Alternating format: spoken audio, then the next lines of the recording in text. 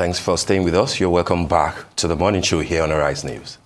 Just before that break, we promised to bring on our special guest, Gbadebo Rhodes-Vivour, popularly known as JRV, the former governorship candidate of Labour Party in Lagos, for a quick catching up of the governance of Lagos State under the stewardship of Babajide Sanwo-Olu. Good morning and good to have you around, Gbadebo. Good morning. Happy to be here. Thank you indeed. Thank you.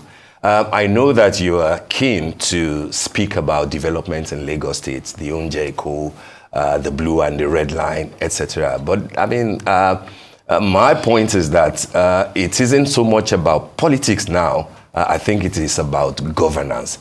If we have to talk about politics, though, because you'll be obliged, why don't we start from the politics that seems to be consuming your party, Labour Party? I believe that you are still a member and that you are going to be playing a role in the proposed convention of the party. But it looks like everything has gone haywire with the Labour Party.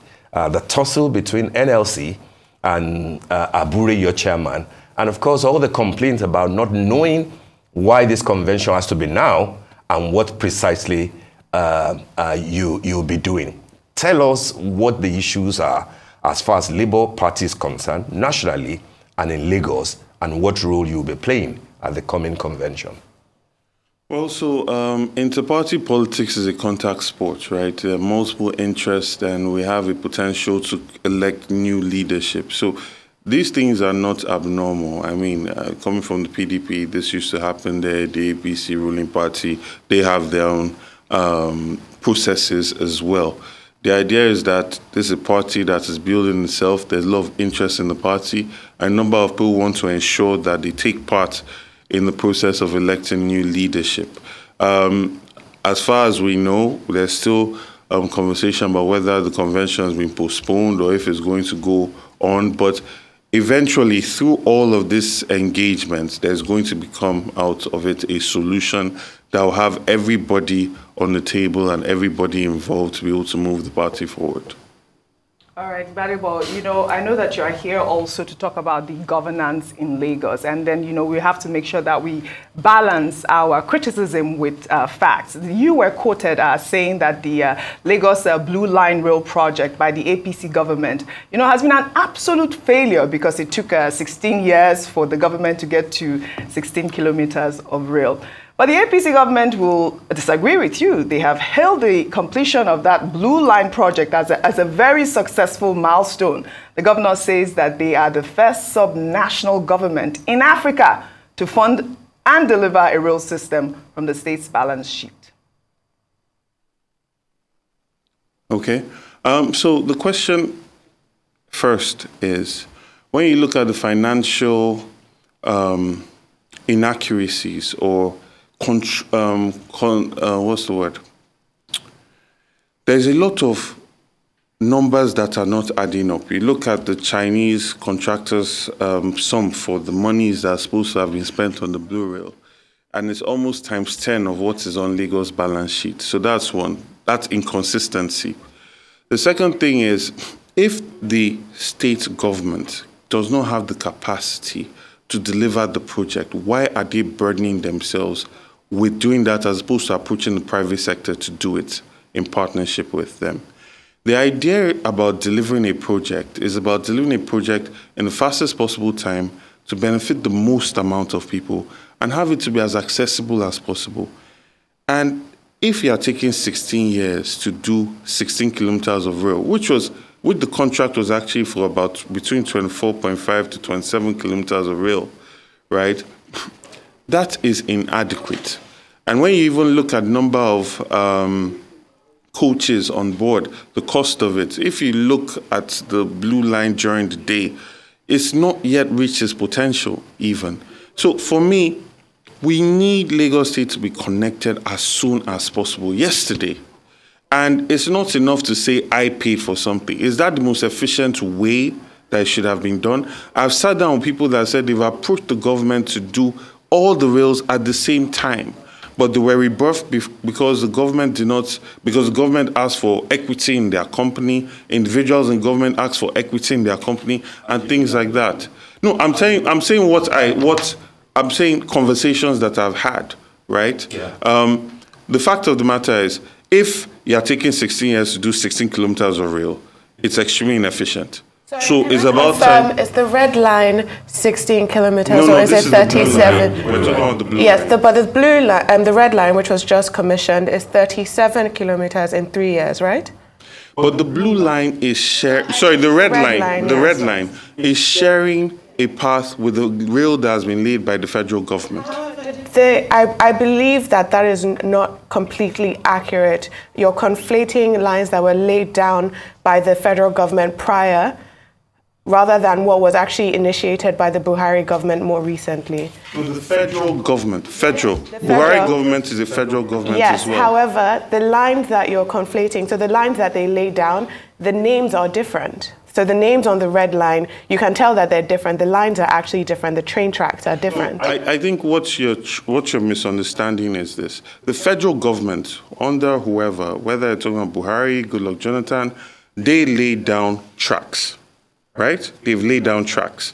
So the conversation is about the amount of tracks that Lagos State itself has laid down. You must give credit to them for the bridges that they've done to be able to allow for the smooth flowing of the red line, the stations that they've built. Yes. But we're talking about the tracks that have been laid down by Lagos State. And its overall plan to connect Lagos State, which is about 167 kilometers of rail. Right? Now, if it's taking 16 years to do 16 kilometers, it's very worrisome about how long it's going to take to do 160 kilometers. And that's the conversation. Another conversation is the openness and transparency of the monies that they are spending on these things. Why are there so many inconsistencies? Why are they not opening and being transparent about the cost per kilometer of this rail?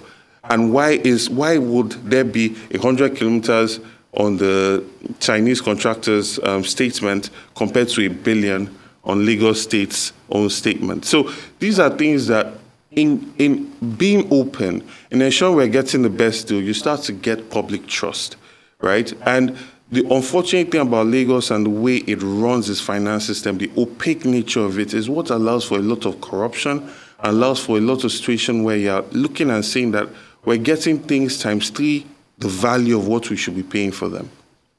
Okay, let me come in here and just switch on the topic a bit. So we're looking at food inflation numbers going as high as 35.41% in the country. But if we hone in on Lagos State, what are your thoughts on the Mama Put initiative that was introduced by the Sanwo-Olu administration to address these challenges posed by the rising cost of living? How effective do you believe this program has been in meeting the needs of residents and giving Lagos State significant revenue generating capacity and economic potential? Do you think initiatives like this represent the most impactful and imaginative investments that the Lagos State government could make to improve the livelihood of its citizens? Or are there other areas where these resources could be better allocated?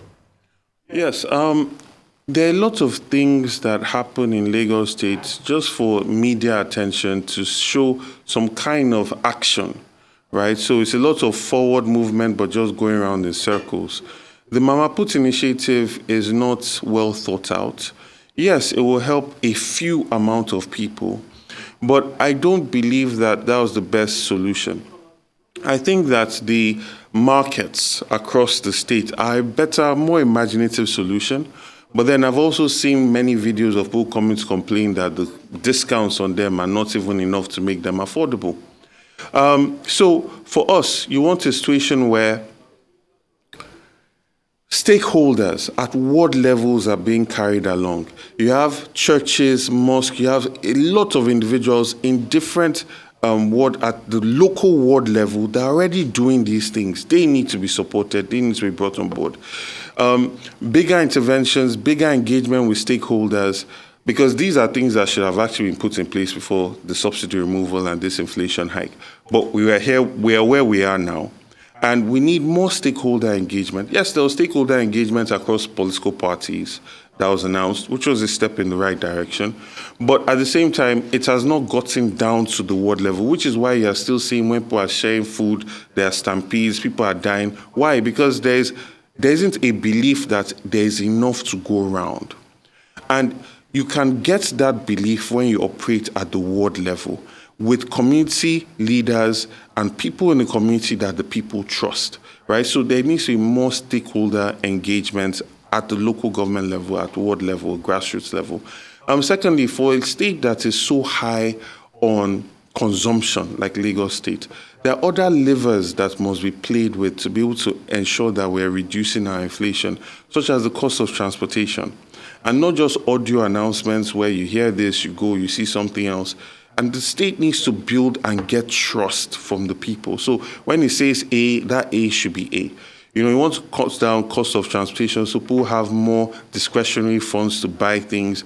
You want to also do an intervention fund for SMEs. Currently, about costs from getting loans from microfinance banks are upward of 40%. So that needs to be done. Ambode did it during his time. You also need interventions for hotels, hospitality management, and things like that hire a lot of people. So they are not letting go of people that are already employed. The unemployment rate is increasing because there are so many people that are letting go of their workers. And also to now start to have a situation where if you have people at the local government level and this intervention is coming, they are the ones that are going to be sharing it and making sure that the people know that this is consistent, this is going to be there, and they don't have any reason to be rushing, and then people are dying because they are even trying to get food. So those are some of the thoughts that come to mind on how to manage this inflation crisis. Okay. So I would like to go a little bit back to the trains, the blue line and the red line, because with the blue line, you have emphasized 16 kilometers in 16 years. However, I did counter with saying the red line is 37 kilometers in 3 years. And you've also spoken about private individuals approaching the Lagos state government, asking for equity or ownership. Now, I want to ask, why should private individuals fund or own part of a public good such as a rail project? How would they raise revenues to match the costs of such an expansive project that goes over marshlands, that goes over a very difficult terrain? Would that not mean that individuals who use the trains would have to pay higher costs, ticketing costs, for example?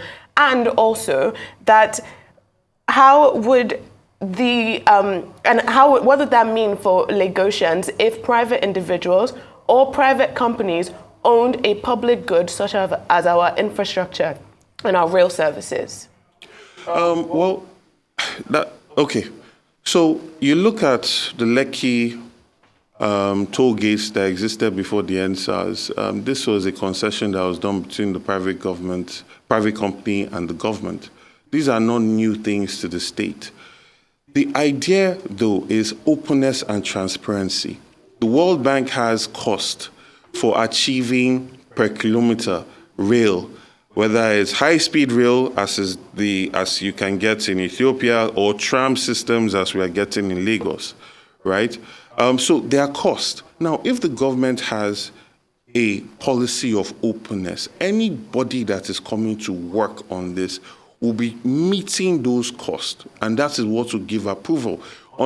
Unlike what we have today, which is very opaque financial systems, is paddy no paddy. You get a contractor that will do something and you just get a price, right? A contract sum. It's not broken down. Now, the idea of first establishing a culture of openness is that you get the most efficient construction process that will be able to give you your infrastructure at the best possible price, and an efficient system, because that private sector is trying to deliver that project in the fastest possible time so they can start to recoup their cost. Now, once you started that way, the cost would already be taken into consideration, and they want to do business. If you are charging a ridiculous amount of money, people will not use the train. Right? So alternatives to rail, because with Lekki there are alternative routes. However, with the rail lines, they're not alternative rail routes. Therefore, if no matter what you charge, that would be the only route if it's a rail line. Well, I think you're conflicting different transport systems. I think that what Lagos really needs is a multimodal transport system. So you also need your waterways to be going properly, you need your road networks to be going properly, and you need rail. The idea is, how can you have all of this simultaneously going on so we have an interconnected city?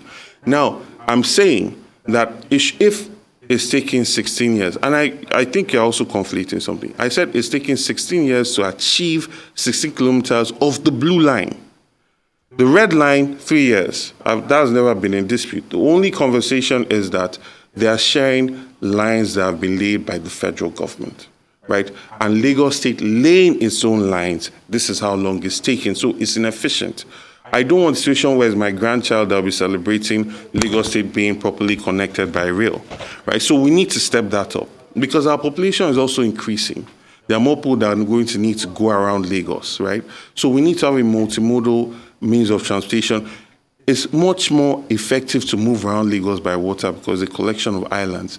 But our water transportation system is yet to be normalized. Our waterways are yet to be properly dredged. And another reason for that is the opaque nature of our finance system, the contracts that they are awarding for this dredging, right? And in setting up an open, transparent system, Lagos State will start to get a much better deal in terms of implementing infrastructure projects.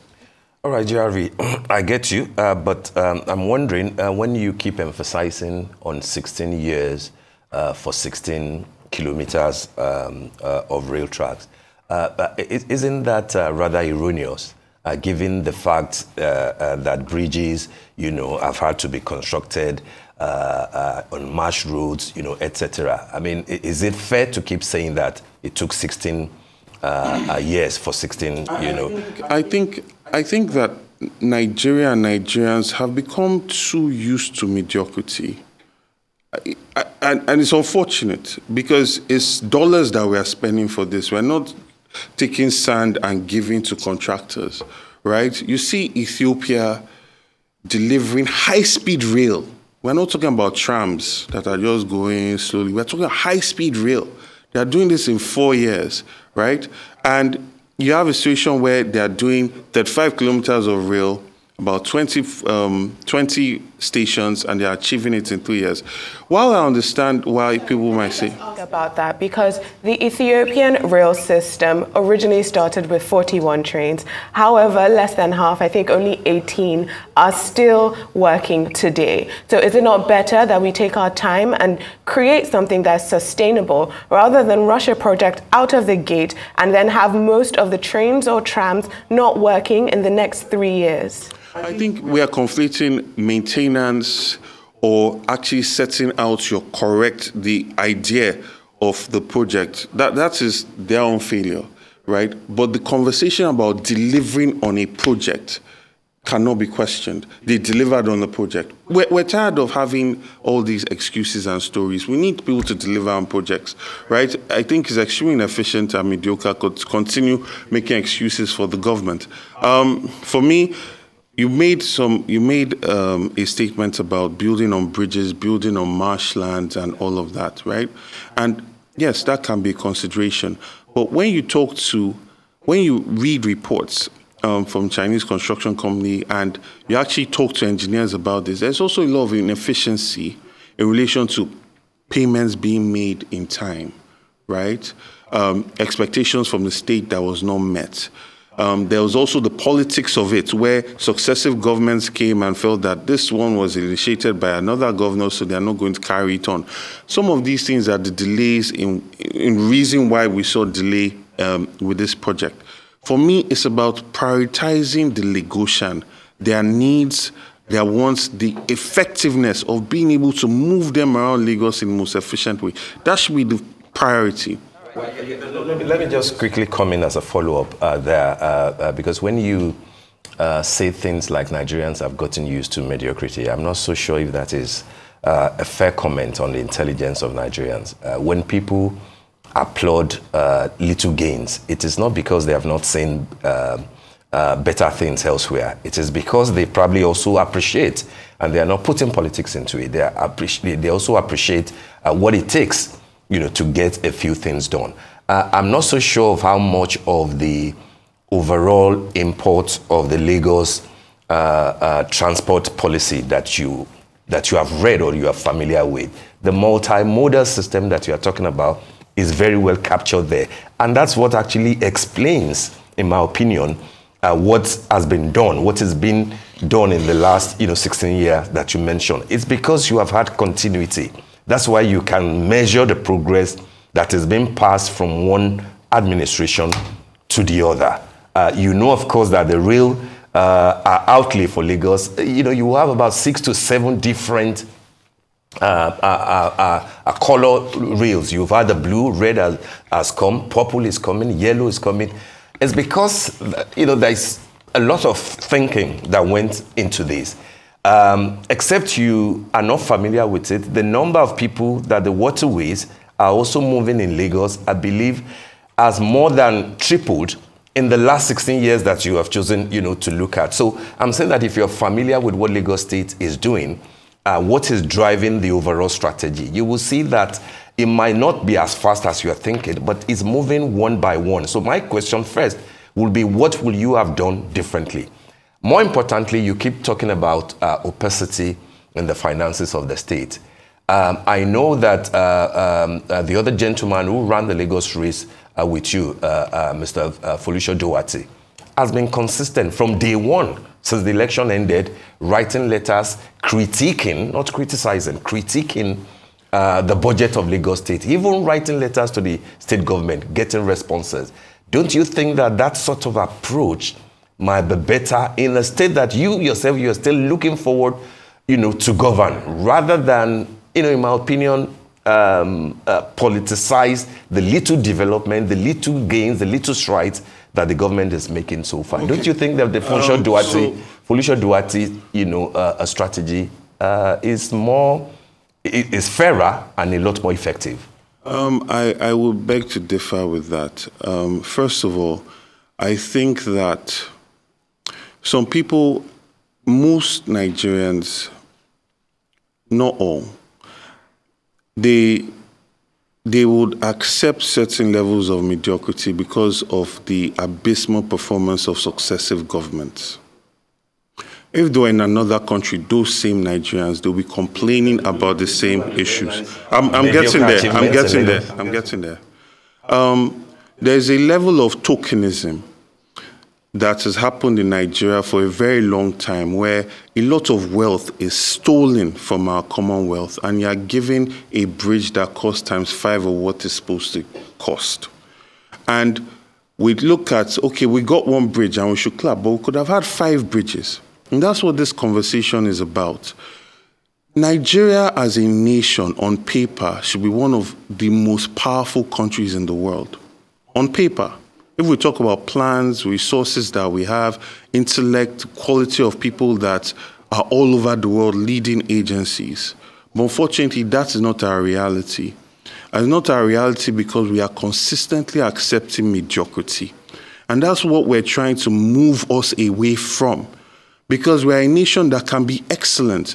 And it's not just a choice that we have to accept or not accept. It's a question of life and death, because at the point where we start to hit 400 million as a population, we cannot afford mediocrity. We cannot afford inefficiency. In the next 50, 60 years, we are looking at a population in Lagos State of 40 million people. Are we still going making excuses of, okay, successive governments, and now we have another 16 kilometers of rail in another 30 years? No, we cannot afford that anymore. We have a huge youth population that needs to be productive, right? So for me, I'm saying that we need to step up our delivery of projects so that Lagos State can run efficiently, so that people can move their goods faster. They're not stuck in traffic. They're not losing money, right? We need a situation where people can have 4 or 5 meetings in a day in Lagos and not be stuck in traffic, right? We don't need this talking projects that just exist to show that the government is working, but at what cost? If we are to open even when you look at what happened when Ambode took over Fashola, I have seen the cost that they are spending on boreholes, on websites. Mr. Folusho Duarte has exposed some of the cost that they are using. They are using our Commonwealth to fund their party programs. He exposed it as well. Of what consequence has that been? With his own method, separate from my own method. He has highlighted monies that have been inappropriately taken by this government. What has the government done based on his letter writing? What have they done? Right? So I think that Nigeria and my generation, we're tired of this surface sort of conversations that are not moving us forward, because this country is continuing in a nosedive.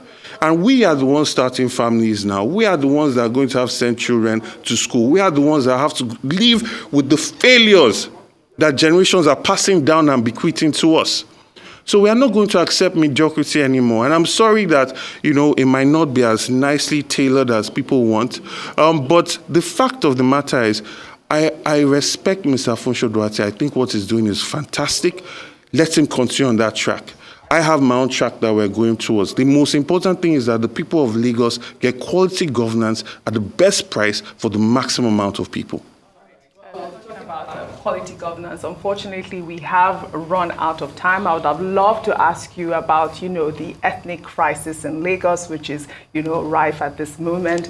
I hope that we get to speak with you again the next time you come on the morning show. I'd like to thank you very much indeed on the morning show.